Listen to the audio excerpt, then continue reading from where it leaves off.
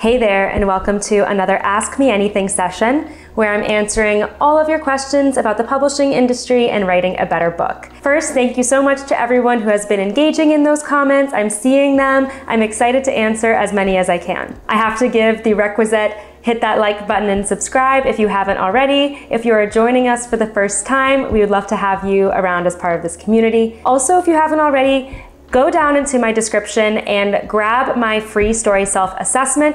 It's going to sign you up for my newsletter that's coming soon with exclusive tips and resources, and give you a worksheet to help you revise your work in progress and identify its current strengths and weaknesses. So without further ado, let's dive into the questions we have today. First, I'm so happy that you've been finding the Ask Me Anything sessions helpful. I've really been enjoying them as well. I have a question about querying the film industry. I have my completed unpublished manuscript. In addition to engaging a traditional book publisher, I want to market my manuscript to the film industry. Does this happen through the literary agent? If not, do you have recommendations? This absolutely happens through the literary agent. So if your plan is to be traditionally published, you will, in the vast majority of cases, need a literary agent.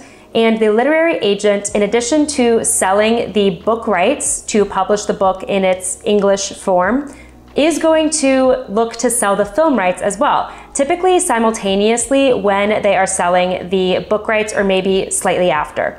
They're also going to look into foreign publishers and what we call sub-rights, which means audiobook editions and large print editions, things like that. Your literary agent is going to cover all of that. That's what you're paying that 15% commission for. This kind of relates into the next question. Why do some books get audiobooks, and why do some books never have an audiobook? Also, why a series like, say, a cozy mystery series that has 7 books and 6 of them have audiobook versions, but the 7th does not, and the book was published 3 years ago? How does a publisher decide a book is going to be an audio? I'm asking all these questions because, as someone who is blind, audiobooks is how I enjoy books, and if I get a publishing deal, I want to know if I have a shot at getting my book an audiobook so it can be accessible to the blind community. Great question. As I alluded to in the last answer, your literary agent is going to try to sell the audiobook rights whenever they sell the print and ebook rights to your book. So this usually happens in one of two ways. Either the literary agent will retain the audiobook rights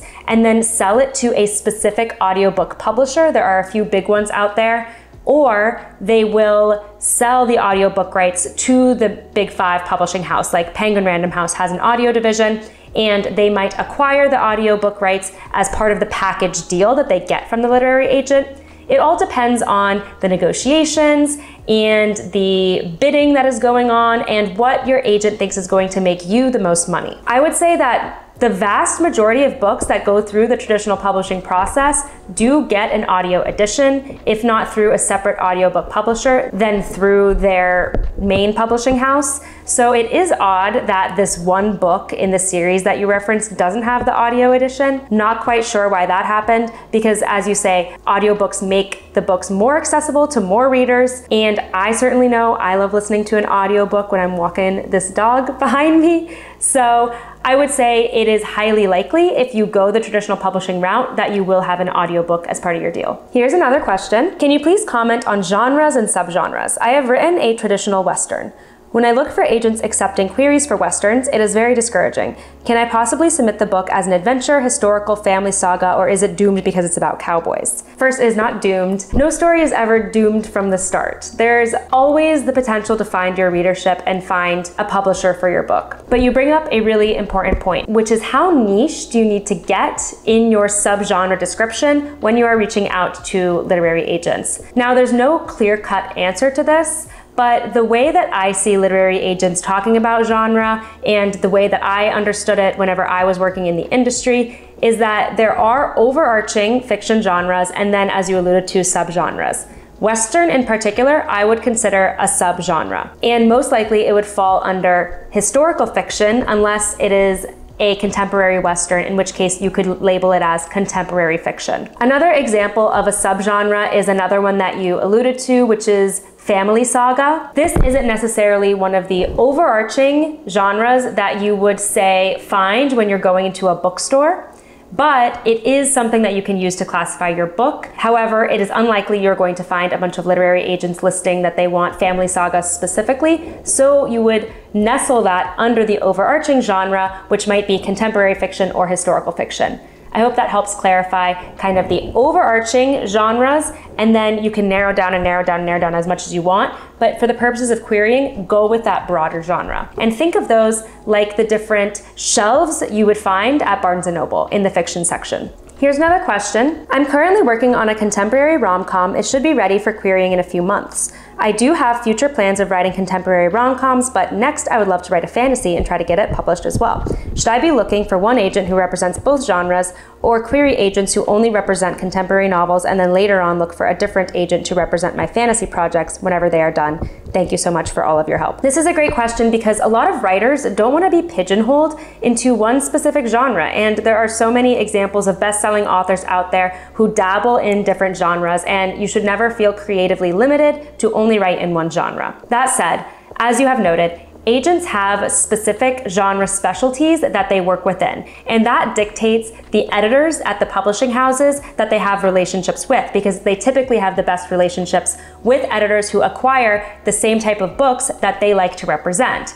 And they just kind of have that same editorial vision and they meld really well. And that's why your agent is going to be able to find you a perfect editor match at the publishing house. All that being said, literary agents will also dabble in different genres frequently. For instance, many agents represent narrative nonfiction in addition to fiction. So I would say for your purposes, it would probably be ideal if you could find an agent who represents contemporary rom-coms and fantasy. So if you find any of those, yes, absolutely go ahead and query them. However, I wouldn't be surprised if it's going to keep your list a bit short because those genres are quite different. So in that case, what I would recommend is focusing on agents that represent contemporary rom-coms, because that is the project you have ready to go right now. Once you sign with that agent, or in some cases before you even sign with an agent, you are going to discuss what your future writing plans are. And that's the point at which you can say, I am planning to do additional books in this genre. However, I also want to eventually write fantasy.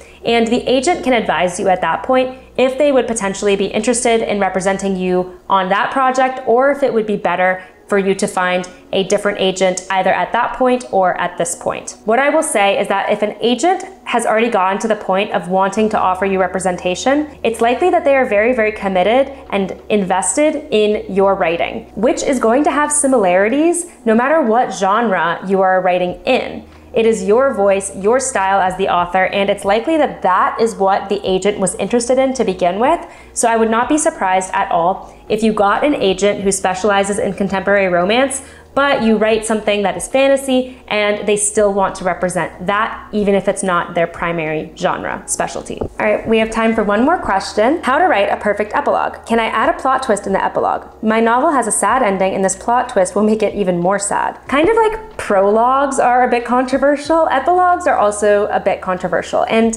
my opinion and view of them is that if they work and they add to the story and they provide necessary resolution, then you should have one. But if you feel like you're forcing it or you're throwing the reader off into a different direction, which it sounds like you might if you have a plot twist in the epilogue, then it probably isn't necessary. The key at the end of the novel is to make sure that the reader feels some sense of resolution and satisfaction in that the strands of conflict that you have established throughout the book are addressed in some way. That doesn't necessarily mean you have a happy ending. In fact, some of the most powerful and emotionally impactful novels have sad endings, so don't feel like that is a problem at all or that you have to tie things up in a bow. Sometimes when authors create epilogues, or especially if they go far into the future and they are showing how the characters lived happily ever after and had kids and had a house, then sometimes I feel like maybe they're trying a bit too hard to tie everything up in a bow, and it's not really necessary. The reader just wants to feel settled, wants to feel like the questions that the plot has posed are answered. Sometimes you do need to do that in an epilogue, such as if the action of the story ends kind of abruptly and at a really climactic moment, and you need to take a bit of a breather and then show the reader a scene that happens 6 months, a year, 2 years down the line. Typically an epilogue is useful when you have to have a bit of a break in time to show that final scene, but it is not always necessary. I hope you liked these questions today and found them helpful. As I mentioned, make sure to hit that like button to let me know that you found this video interesting, and subscribe if you haven't already. Also download that free story self-assessment and let me know how it goes. Also make sure that you leave me any additional Ask Me Anything questions in the comments here. That's the list that I use whenever I'm going through my queue. Thank you so much for watching and happy writing.